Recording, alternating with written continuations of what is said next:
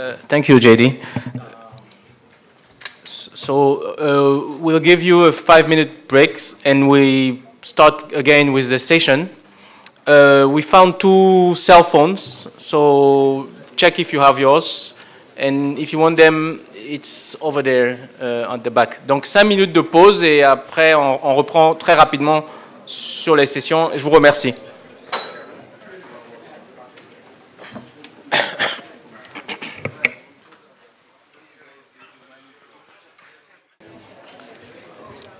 Thank you very much.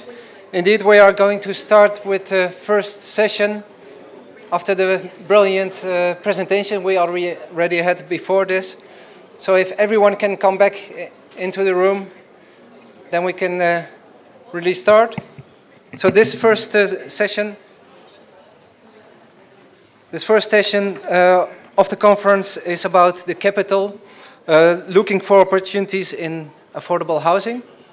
My name is Sebastian Garnier. I work as a consultant based in Brussels, working mainly on giving advice in affordable and social housing projects, trying to bring, indeed, financiers and capital together with projects. In this session, we are going to explore the landscape of housing investments in Africa. I think it was already mentioned, you all have received a leaflet as well of this amazing CAF's yearbook 2018, which has a lot of fact sheets and a lot of data on the trends. It's a very dynamic sector. And it's been growing a lot. And to give you more details about this, we will first have a presentation by Davina Woods, and then we will continue this conversation with our panel. So maybe I can already ask you to come on stage, Davina, and we'll also ask the rest of the panel to join us here. And then I will present each one of you. So Ahmed, I think Solly is over there, and then I will ask also Yasmina Mekouar from APIS to join us. Is she in the room? Maybe not.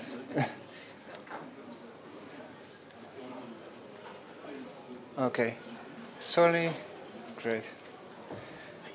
So our first speaker, Davina Woods, is a consultant for CAF, the Center for Affordable Housing Finance in Africa. She has previously worked in the banking sector and will give you us an overview in the next 30 minutes about these different developments we have been witnessing. So the floor is yours, Davina. Can we give her a hand, please? Thank you.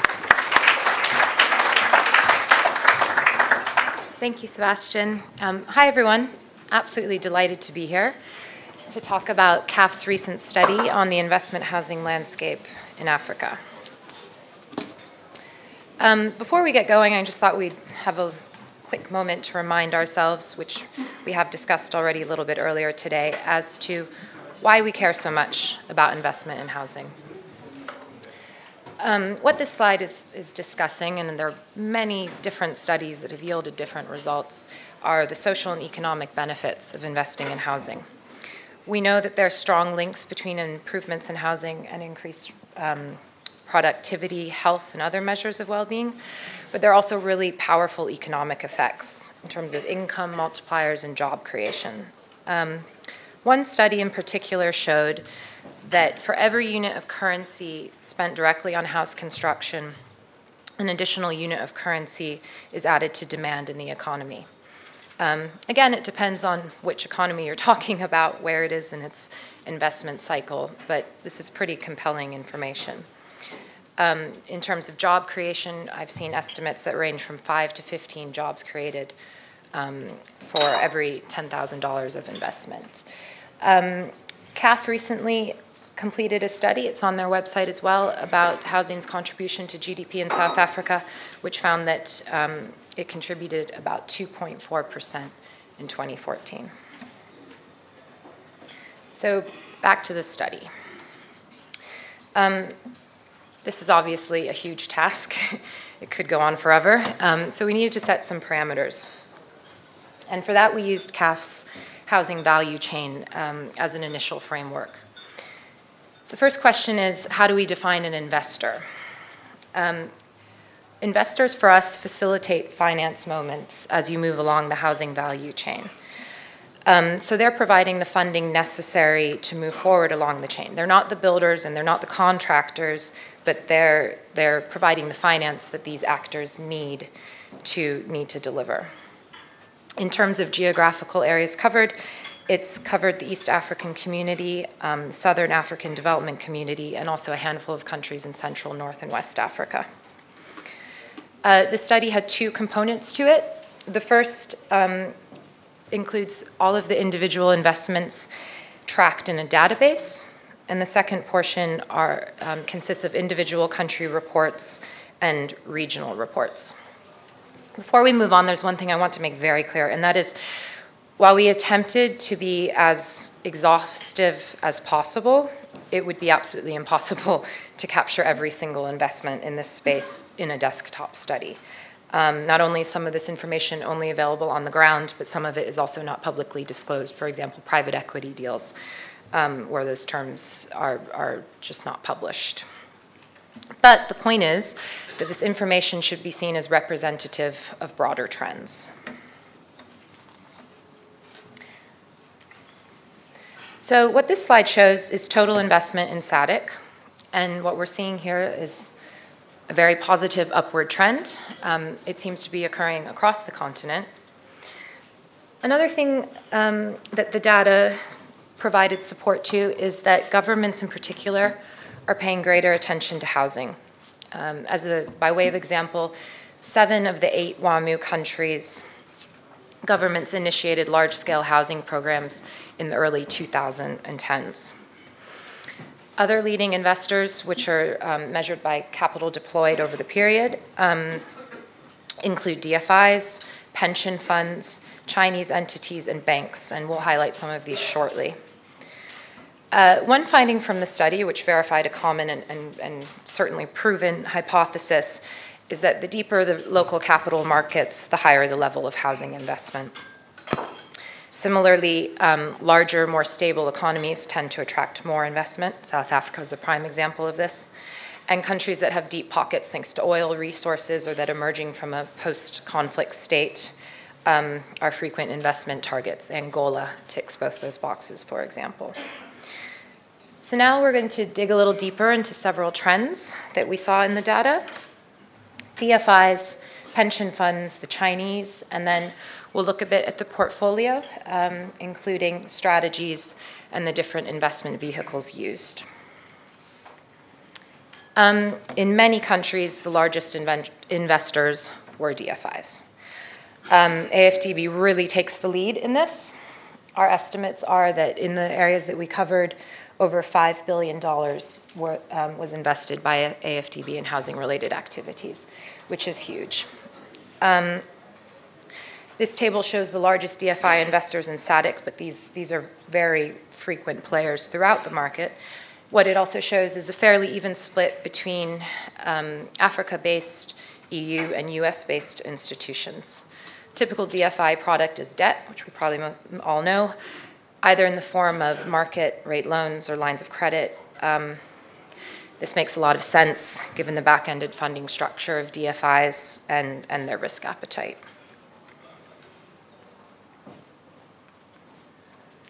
Pension funds. So research has also shown that there's a positive correlation between pension funds and developed housing markets. Our study showed this as well, which is great. And we were also excited to find that in many economies, pension funds are ramping up their investment. One constraint that's worth noting is that pension funds often don't distinguish between different real estate investment classes. So residential and commercial are just grouped into one. It's likely that a lot of the capital they're investing is actually in commercial, but because there's greater liquidity in those areas and more investment opportunities. But nevertheless, it's a positive sign that more money is going towards property in general. This slide has a couple of examples. The government employee pension fund in South Africa is the largest single institutional investor in affordable housing that we found. Closer to home here, Senegal, one of its two pension funds owns, I think it's around, I can't read that very well from here, but 8% of the largest mortgage, or one of the largest mortgage banks in Senegal. We're also seeing more and more activity in this area in East Africa. Kenyan law now allows for pension funds, beneficiaries rather, to use up to 60% of their savings as collateral towards loans. In Uganda, it's now 50%. So that's really promising. They're paving the way forward for more pension-backed loans. So Chinese loans to Africa. Again, we've all heard that the Chinese are heavily invested, but it was interesting to put some numbers behind this statement. This map is driven, the little map there that you see is driven by SAIS data, but it largely supports our findings. What it shows is that the total amount of loans from China to African countries, so government or state-owned enterprises, between 2000 and 2015 was about 94 billion, 4.3 billion of which went to the category that includes housing. Angola is the largest recipient, followed by Ethiopia and then Kenya. China was also the largest institutional investor in East Africa. Its exposure actually surpassed the combined investment of US-based DFIs. Features very strongly in the top list of 20 investors in SADC as well. One interesting development, an example that I thought would be interesting to note is the IFC's recent collaboration with SITEC. SITEC is a wholly state-owned enterprise contractor from China, one of the largest in the world, certainly one of the largest that's operating here in Africa. So together, SITEC and the IFC created a $300 million platform specifically for the development of affordable housing. The IFC made an equity contribution. I think it's a 20% shareholder.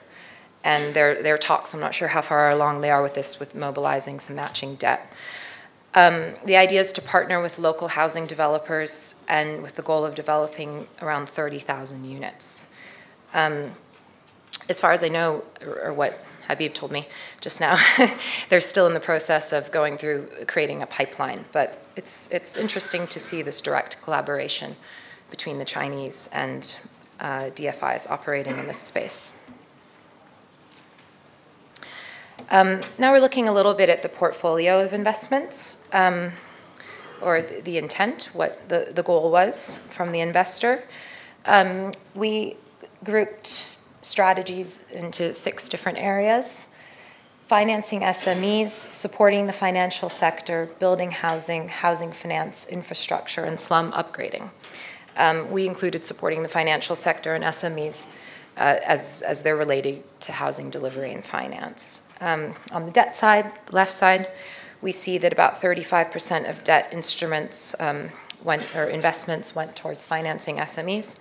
And on the equity side, most large-scale equity investments include funding large construction projects, which we see 36% of equity went to, or investing in local banks. So a good example of that would be Westbridge's recent purchase of BHCI.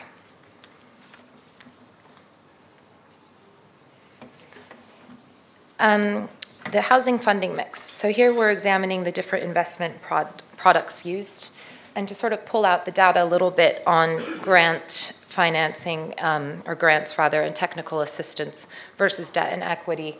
Those two are their own separate categories.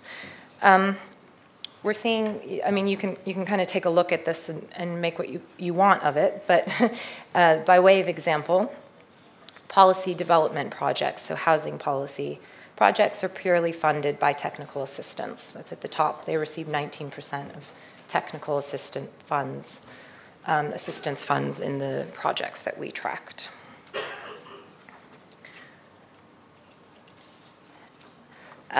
We also thought it would be interesting to highlight a few individual case studies. that sort of discuss different themes that emerged from our study. I'm sure everyone has heard of IHS, and Solly's on our panel. But if you haven't, it's a pretty well-known fund manager in South Africa. It's a nice example of high-impact private equity in the affordable housing space. They have about $482 million under management, not including their listed REIT, and they've leveraged loads of investment from DFIs, pension funds, government agencies. And I believe that, and this number might be outdated, over the years they've either developed or managed around 35,000 units. We've also heard a lot about this mortgage liquidity facility, but we wanted to highlight it as an example of DFI investment. Here I'm referencing mainly the World Bank, the IFC, who helped set it up, that is deepening capital markets with the goal of increasing housing finance. I learned this morning that it's actually 7 rounds of bonds, and they've recently received some new financing, some new funding that is expected to result in around 50,000 new mortgages in the coming years. So definitely an interesting space to watch.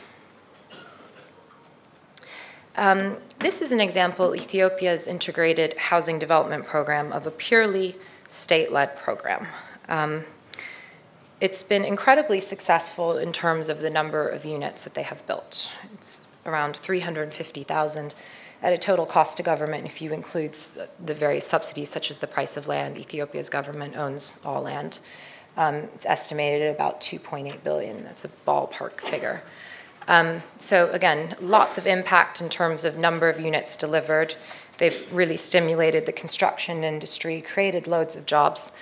However, this really state-led, top-down approach has had some unintended impacts, namely the private sector has sort of been crowded out, and a mortgage market hasn't developed locally outside of the IHDP. Some other things are that the intended beneficiary isn't always who winds up in the unit, because there's such a strong demand for these units. Once they hit the secondary market, a big premium is added to them, and frequently they move up the economic pyramid. Senegal's approach is state-led, but involves the private sector a lot more. That's why I thought it would be interesting to dovetail off of Ethiopia's. Their large economic development plan includes the creation, the building of a master planned city just outside of Dakar in order to ease population pressures on Dakar. And it's expected to be home to around 300,000 people. They're using a PPP model along the way. In fact, the toll road that was constructed to this new city is an example of a PPP that went really well. And they're not only providing land at concessional pricing, but the BHS is also providing some mortgage financing for the offtake.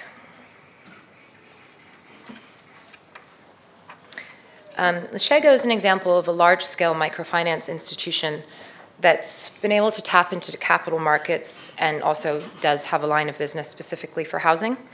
They're now present in 11 countries. It's originally from Botswana. And they've really grown their mortgage portfolio in East Africa, where they raised a fund specifically for that. More recently, when they IPO'd in Namibia, they announced that they would be following a similar strategy there.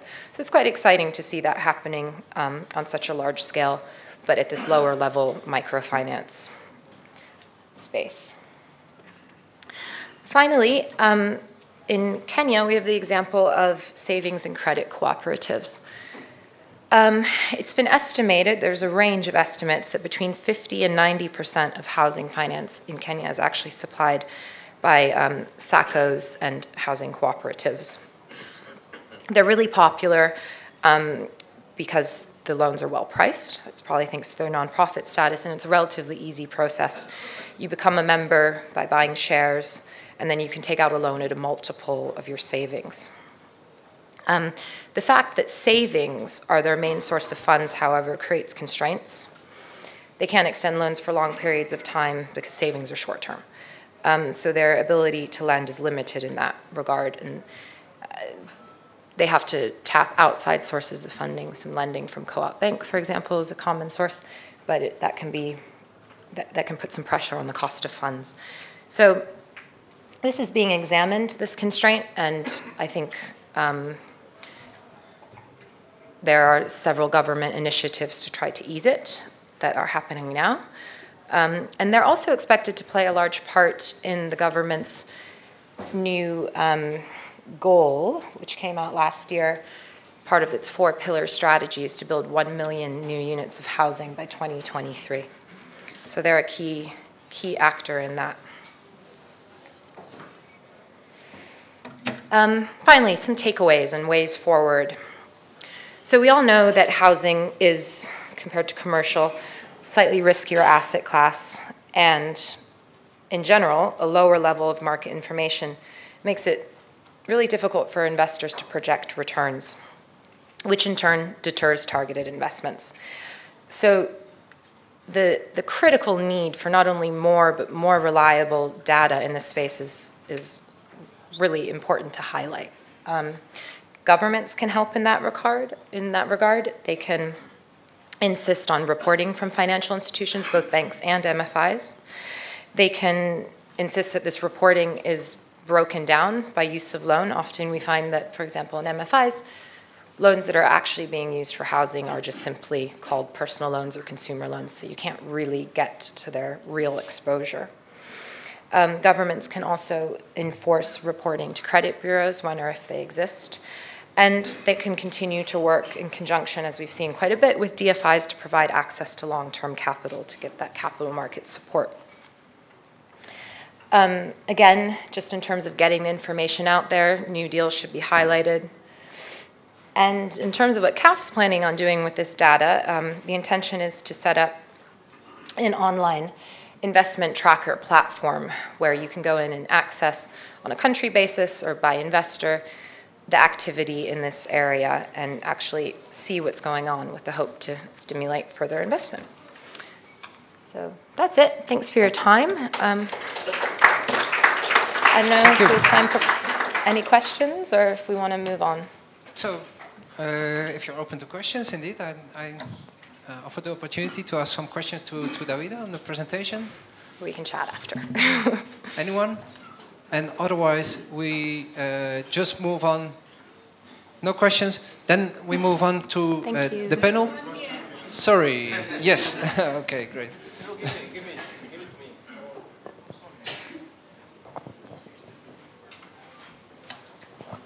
Merci beaucoup. Je voulais juste demander à Madame l'étude qui a été faite. Je ne sais pas si j'ai bien suivi, mais il n'y a pas eu d'étude sur la Côte d'Ivoire. Je veux qu'il y ait une étude sur le Sénégal.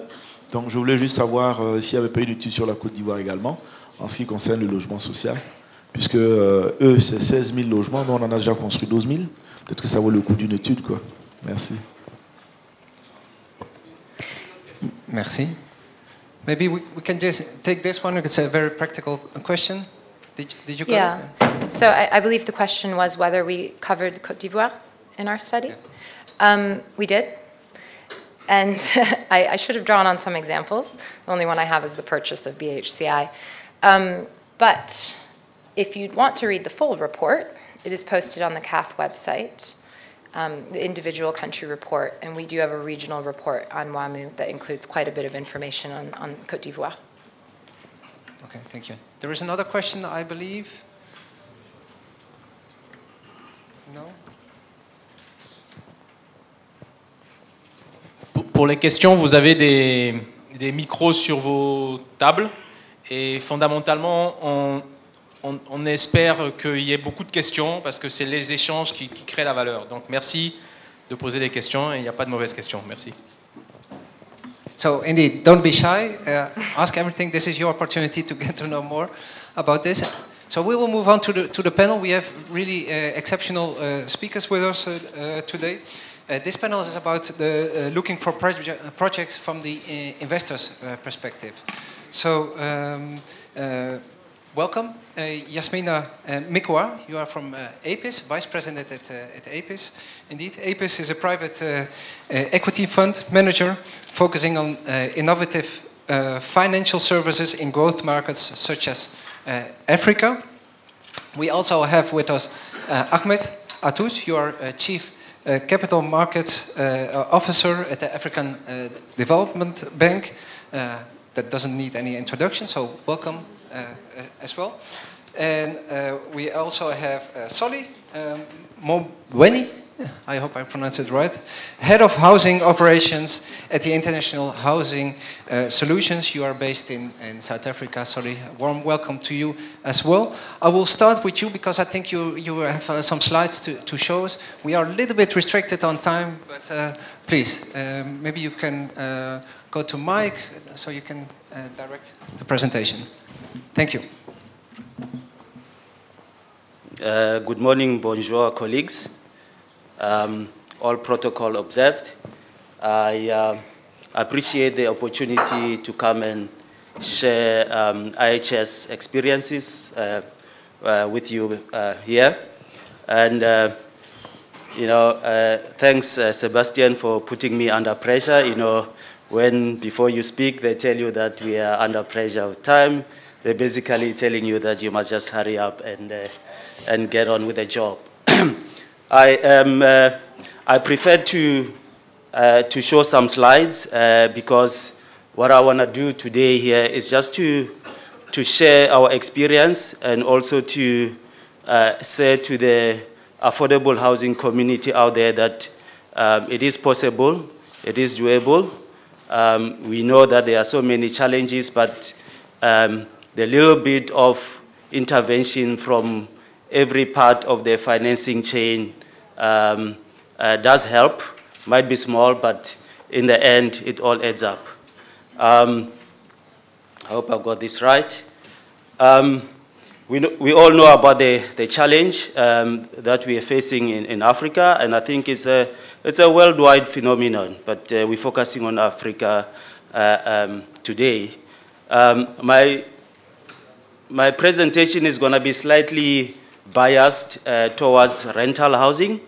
One of the speakers earlier on mentioned that the demand is there. You just need to decide how you want to fill the gap.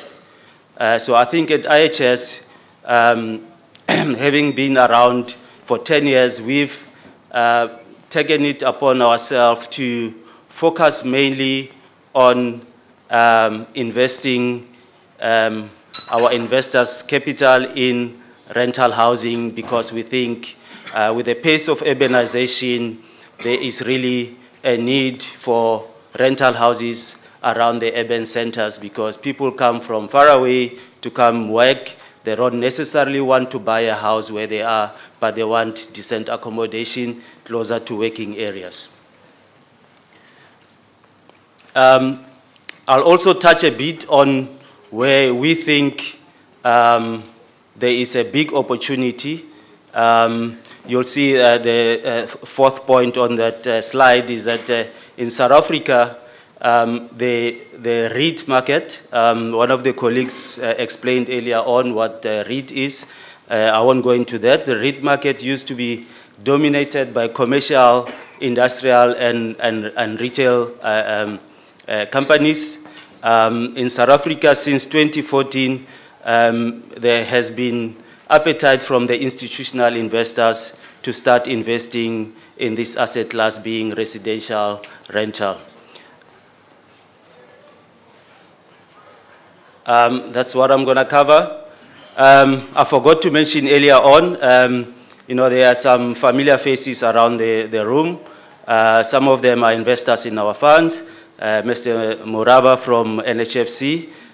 So he's going to keep me in check so I don't exaggerate on some of the points because he's familiar with our fund. And also the representatives from the IFC, you can see those are one of our investors. That's just to show you the flavor of the investors we have in our funds. We currently manage about 4 funds. We've raised, in the last 10 years, about $550 million US. managing 4 funds, including a REIT. We've produced over, you mentioned 35,000 units, but it's actually slightly more than that. I think the most important thing to note is that we currently manage about 9,000 rental units in our combined funds.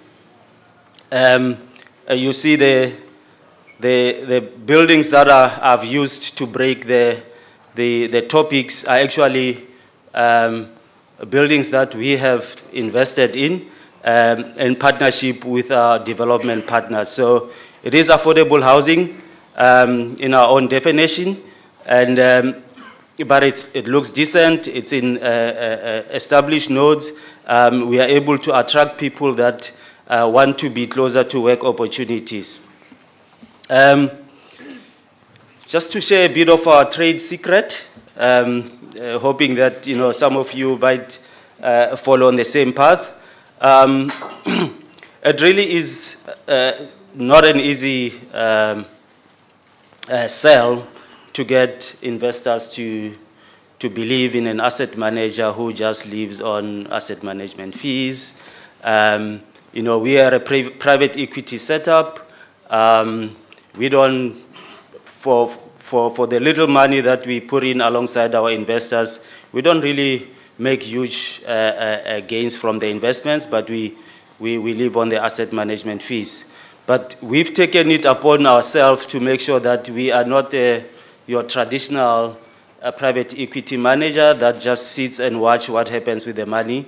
So our team of about 37 investment specialists have a real estate background, so that when we get into projects with developers, we are able to monitor and we are able to speak the same language, and there won't be things that will go unnoticed. Track record is very important. Obviously, we target areas where there's infrastructure because our funds run for 10 years. We don't have the ability to land bank and wait for getting the land right for permits and all of that. So we make sure that we get into projects that are ready for the top structure. You need to be able to provide fund parameters, deal parameters, the sizes, what kind of returns you are promising the investors. And most importantly is when you start the conversations is that you must have done your research on the ground, especially in the market that you want to go into. The investors are looking for impact, the investors that we work with, but they're also looking for a return. I'll use Kenya as an example. Some of you might be in the know that we have an ambition to start a Kenya housing fund, green housing fund, I must emphasize. We are a long way in terms of our capital raise there. We've spent about 2 years in investigating the East Africa market, and we decided to land in Kenya, and we also decided that we're gonna get in there and do rental housing as opposed to focusing on building to sell to the open market. We all know that the mortgage market in Kenya is very small. So if you're building to sell in a private equity format, it might be challenging. How do we exit? We have an ambition to say after 7 years or so of holding these assets, we'll exit them onto the main board, the REIT. Again, here we have the experience of doing that in South Africa, where we've exited some of the assets that were in the first fund into a REIT platform, and we are growing that REIT. Some of the investors can choose to stay in there and liquidate their position as and when their shares improve. So that's our story. Watch the space. And when we meet in 2 years' time, I don't know when, I think we'll be able to share our successes there. Do I still have time? Okay, just 2 minutes, all right. Key components of success, in our view, on-the-ground presence is very key. We started in South Africa. We mastered the art in South Africa. It was a little bit easy because we're South African. We moved on to, in our second fund, we have what we call the SSA sleeve. Some of you will call the areas that we are in, or the geographical areas that we are in, Africa Light. We were in Botswana and Namibia. In Namibia, we have about 75 million US dollars that we are investing on behalf of the of our investors. And we've decided that in order to be successful, you need to partner with local developers. You need to have a local office that can be staffed by the local citizens of that country. And then we transfer skills. Most of the work gets done in Johannesburg, but as and when that team gets experience, we believe that they'll be good to hold their own. So the same thing we're going to apply in Kenya when we go to Kenya. In Botswana, we have a very small check. So if some of the investors that are in the room here are interested in working with us in Botswana, we think there's a huge demand. We know the population is not that big, but hey, the gap is too wide. We prioritize 10 key deals. That is, we don't take delivery risk. Because you can imagine private equity money going into land and developing, you know, it's burning for a year or two while you're developing, so we try and avoid development risk. Most importantly is 2.5 years ago, we decided to have our own property management company because managing residential units is very different from managing commercial and retail. We're dealing with people. You need to have control. You must be on the ground. You must be able to make decisions on those rentals that you are charging on a daily basis, because when things are tough, your tenants will leave and go back home and stay at home. So if it means that you need to reduce your rent by $100, $200 for the time being while things settle, you do that. I think we spoke about it. I'm going to jump the slide. I can see my time is done. Okay. Thank you very much. Thank you very much, Solly. Really, really impressive, I think, what you've been doing now. And you had also strong growth, you told me, so in rental, expanding to other countries. Also managing the stock yourself as a property manager, so that's really impressive. Thank you very much for your presentation. Thanks. I now want to give the word to you, Ahmed, and give us your perspective from the side of the African Development Bank, and tell us maybe what you see as your role to attract also institutional investors to these kind of projects. Thank you. No, thank you, Sebastian, and thanks for AUHF, CAF, and all other organizers for giving us the opportunity to be here today. I think it's very tricky, honestly, to be speaking in front of my existing clients, my potential clients, and I hope that I manage their expectations. So please, let's keep the discussion ongoing.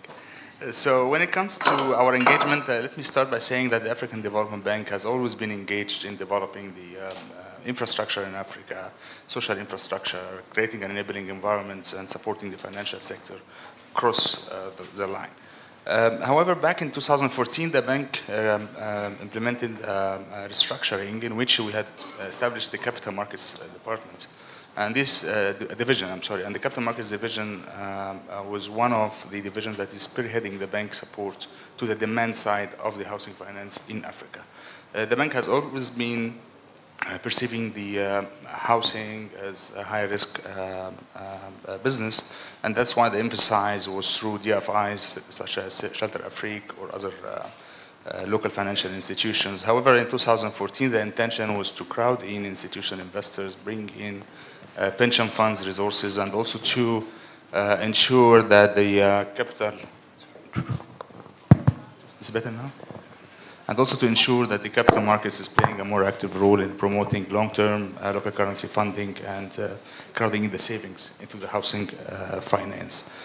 We have been dealing with different clients, different countries, from building societies to corporates to banks, non-banks. So we have been engaged in on different fronts.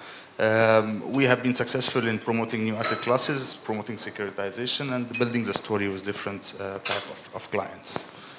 I think just to start with the conclusion that our experience was very positive. We are not receiving any, so far, touch wood, no shocks from the market. Our money is being disbursed and coming back. The risk, the high risk profile is not as we expected. I think we are changing the stereotype and the perception of housing finance in Africa of being a risky business or mass destruction to really wealth creation line of business.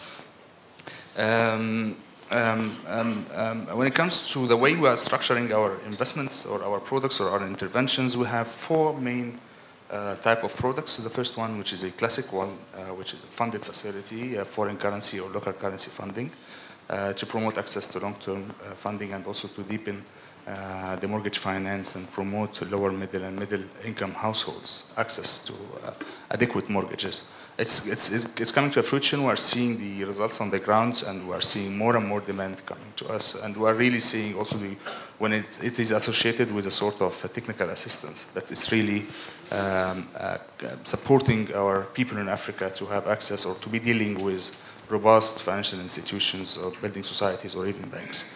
As I said, sometimes it is associated with a technical assistance, sometimes it's on a standalone basis.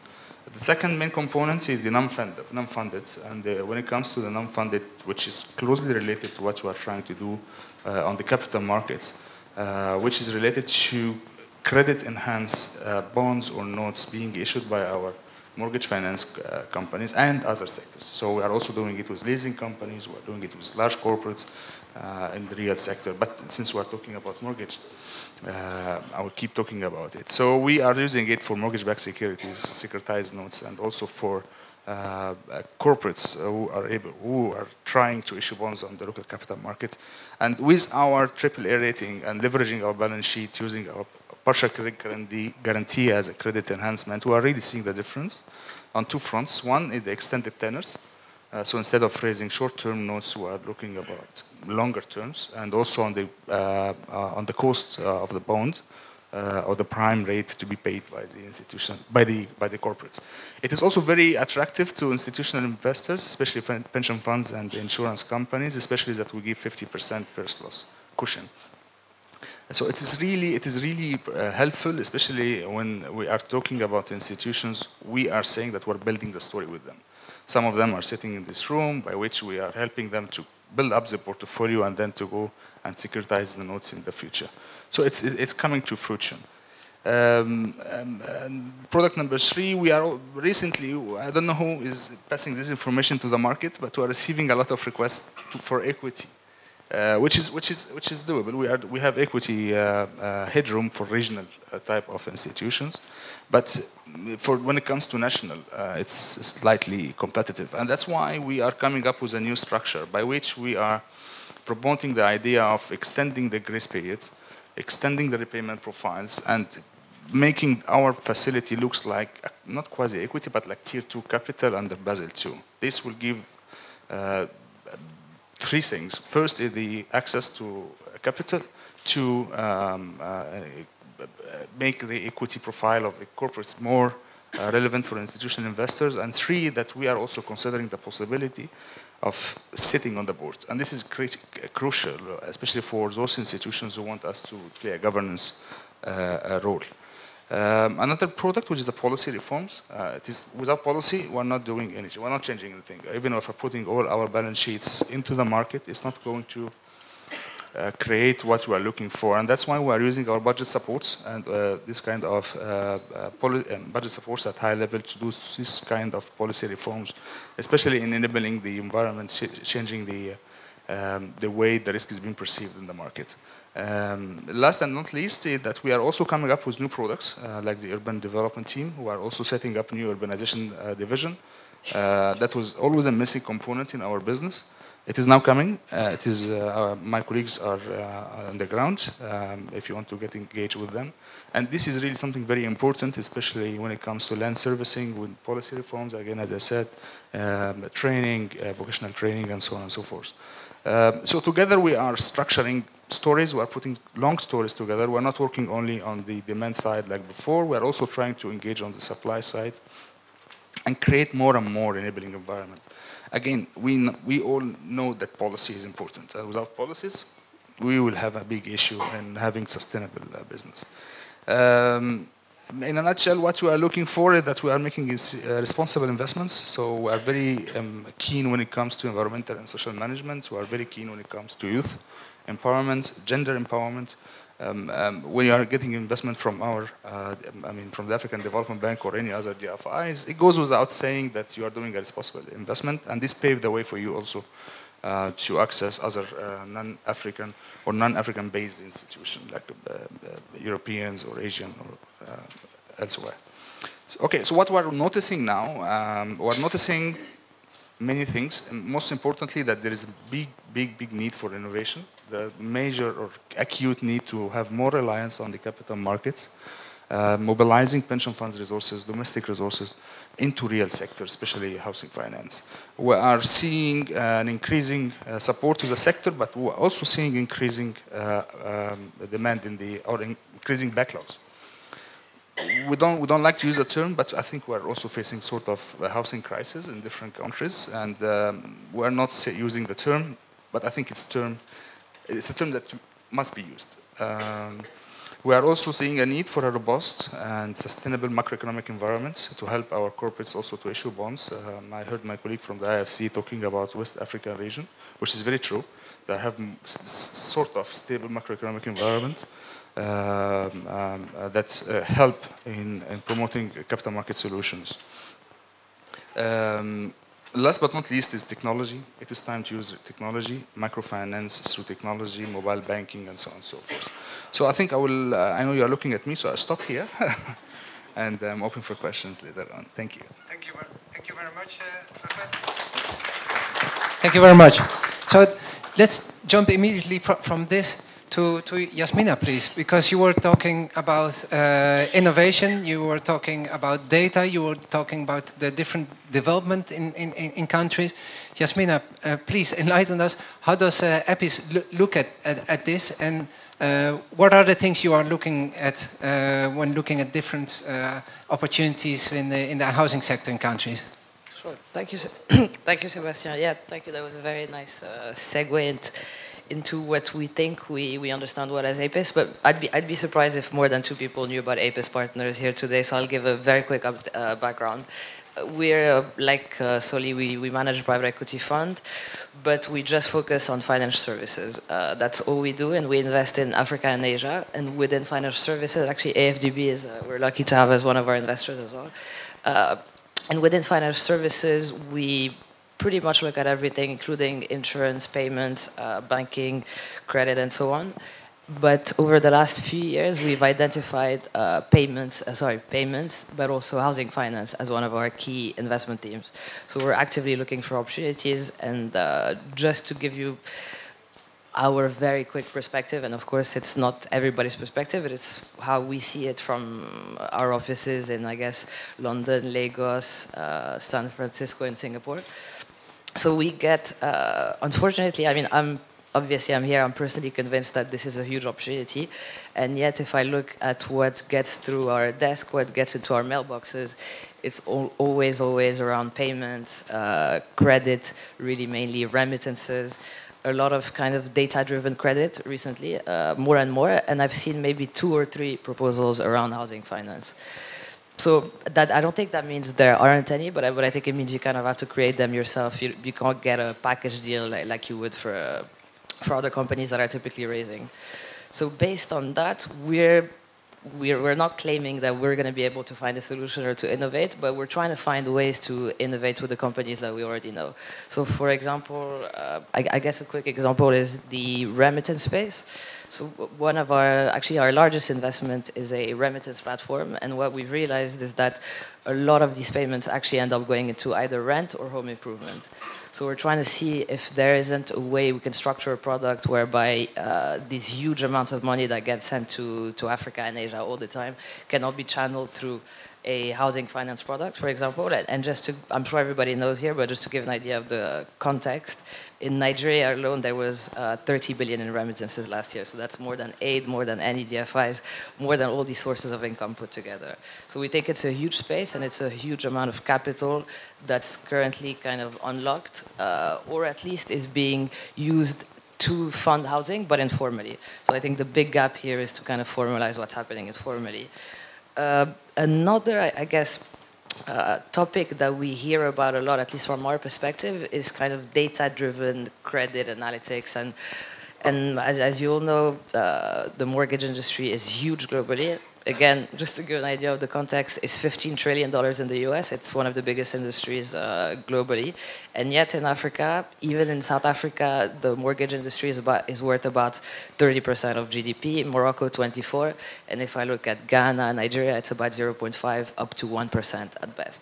So obviously that means there's a huge gap, but also a big opportunity. And some of the reasons why, I guess, financiers tell us they can't I guess, issue more mortgages is one. Of course, there's a big issue with access to long-term funding, and I think here the DFIs have played a big role and continue to do so. But most of that funding is still in foreign currency, so it's a structural issue that's not going to be solved tomorrow. And the other issue is they don't know who their potential clients are, they don't know their credit profile.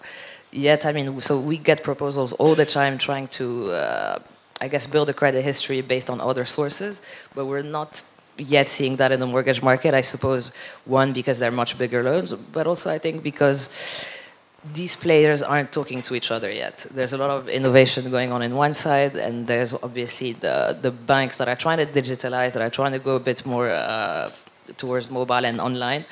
But I think the link needs to be made somewhere there, if it's not, maybe more forcefully, I guess I would say. And again, for example, if I look at Africa, the average age is 19 years old. So these are really the people we should be thinking about. And I think these people are, as you know, mobile, they're digital. And I think we're not quite capturing them yet. I don't claim to have the solution, but I think that's something that we need to look into. And in the US, for example, 100% of all mortgages are originated online. And I don't think it's a huge stress to think, one day we could see something like that in Africa. But so if I step back and think, so what are we seeing? So for us to make an investment, like I think like NEP, we need to make a return, a pretty high return for our investors. And of course we invest our own money.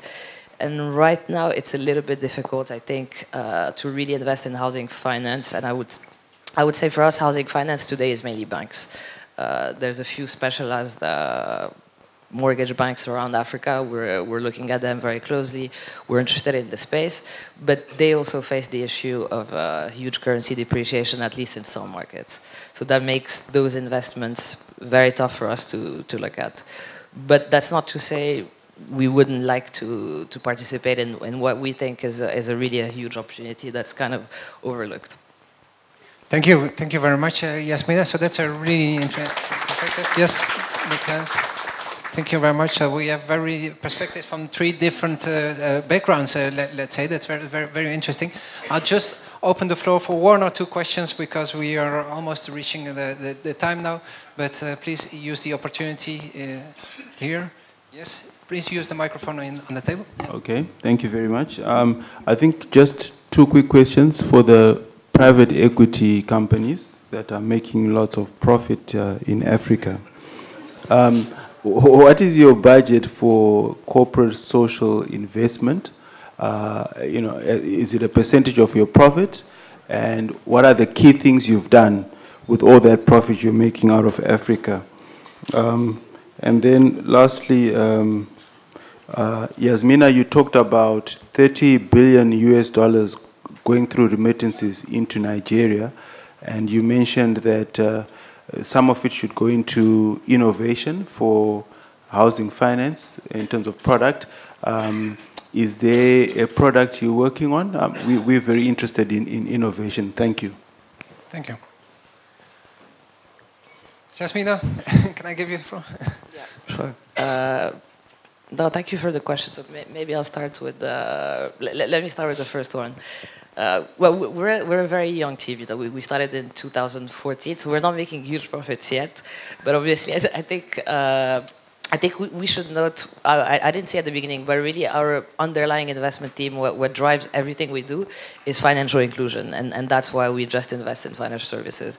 So we think by default, everything that we do has an impact. We don't really differentiate between this investment makes too much money, not enough impact. It's really a balance of both. And we think it's critical to generate attractive investments, because I think what's going to be transformational for African PE, and I'm an African Moroccan, I should say also, is going to be when we're able to attract more than just DFI capital. And I think that's really going to be the game changer, because right now, last year in Africa, less than $2 billion was raised for private equity altogether. That's between all of us, and I think there's a few hundred of us. In the UK, one fund closed more than that, a mid-cap fund. So I think we still have a long way to go. And I think to get that kind of money, we're going to have to prove that we can generate profits and returns. So that's very important.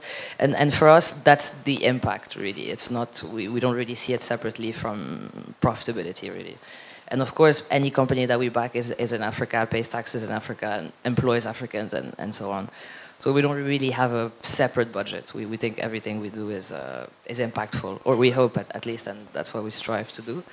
And in terms of the second, even more difficult question, are we working on a product? We're looking at a few things. I can't really say. I think right now it's a little bit too soon, but there's others who are, I think, far ahead of us. There's a few banks I know in Kenya, in Tanzania, and now in Nigeria that already have a product called the diaspora mortgage, which is quite interesting and tries to do that. And I think even in Zambia, but of course, like everything, we think it's a partial solution, because a lot of these products have some issues, like tying you in with a very low kind of teaser rate. And then as the currency changes, the rates can go up to 30-35%. So it's actually not that viable. But it's a step in the right direction, and we're sure there's many others. Okay, thank you very much. One last question. Yes, please, ma'am. Yeah. Thank you. I have a question for the gentleman from the International Housing Solution. You made mention of the building to rent model. I'm from Sierra Leone. I work for the Sierra Leone Housing Corporation. We realized that over the years, we developed a model like that, wherein we build houses and we let them out. But some people lose their jobs over the years, and it's difficult for them to pay back. So, I mean, you know, the rent accumulates, and it gets tougher for them to pay. So I don't know really, I want advice how you handle that, especially you're talking about a very successful project. Yes, thank you very much for that important question. How do you deal with this, sorry? Yeah, so I didn't answer the question Andrew asked about... very shortly, you can take the two indeed, because so, that's an important one as well. There's no specific budget. We're also not making huge profits. But we look at... but you have impact investors behind you, so there is a pressure from that. That's, So in terms of, you know, we not... our tenants are obviously screened when they come in. And yes, people do lose jobs. We enter into monthly leases with our tenants to allow them to be able to move out when situation doesn't allow for them to carry on paying rent. We unfortunately do not allow them to accumulate arrears because that just won't work. So where they cannot pay for a month or two, we then agree to part ways. That's the only way we can do it. You know, it's not it's open market rentals, and you know, if you can't pay, you unfortunately have to leave. Thank you very much. So, can we give them a big round of applause, please, for this amazing panel? Thank you. Thank you very much. So we directly move on to the next panel. Thank you very much. Thank you. Which will be moderated by Pamela, indeed. Juste une information par rapport à l'agenda que vous avez. Le panel So you're dealing with the case of Zambia home loans. That's right. Ok, donc la session qui se tient maintenant était la session prévue à 14h50 jusqu'à 15h30. Donc cette session a lieu tout de suite et la session qui devait avoir lieu à midi 15 passe donc à 14h50. La session sur le leveraging pension funds along the housing value chain. Donc, merci.